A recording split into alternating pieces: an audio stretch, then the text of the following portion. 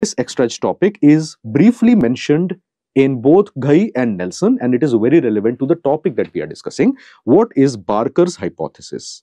Barker's hypothesis basically says that fetal problems are responsible for adult problems, right?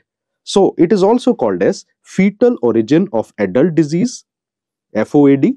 It is also called as developmental origin of health and disease, that is DOHaD.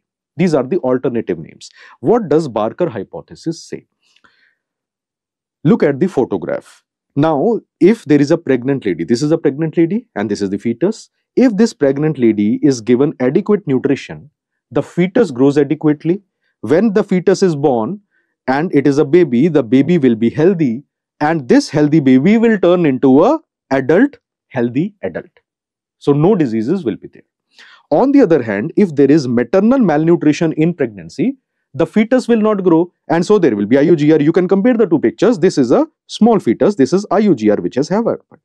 If there is IUGR, intrauterine growth retardation, the child, when he will be born, he will be having a low birth weight. And this low birth weight child, what will do is, whenever there will be fetal disease and fetus will be low birth weight, fetus will be IUGR, and when he is born, there are changes which happen in the physiology of fetus or newborn. These changes make sure that the body tends to develop a conservation kind of physiology. What it means is the metabolism will slow down.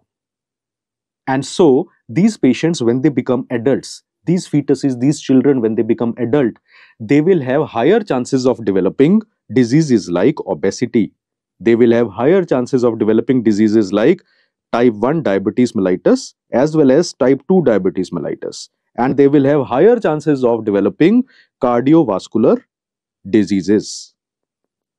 And this is related to the disease, the malnutrition produced in utero and first few weeks of life. This is called as Barker hypothesis.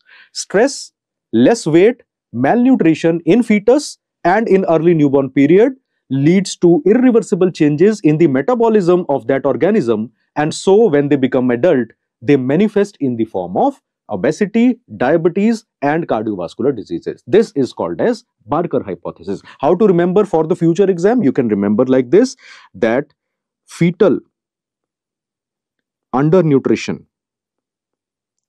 leads to low birth weight when the child is born.